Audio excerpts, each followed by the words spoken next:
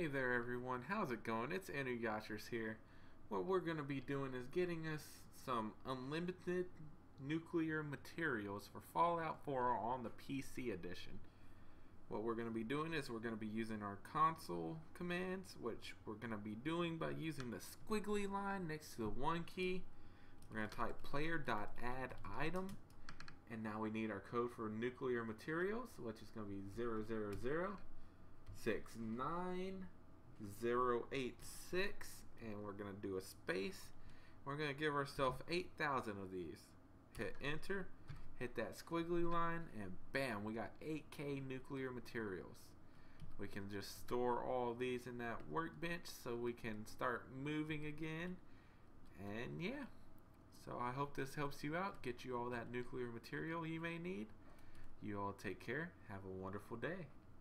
Thank you guys so much for watching the video. I really hope you enjoyed. If you did, please drop a like, comment, subscribe, share, all of that good stuff. It really does help out and I really do appreciate it. You all take care and have a wonderful day.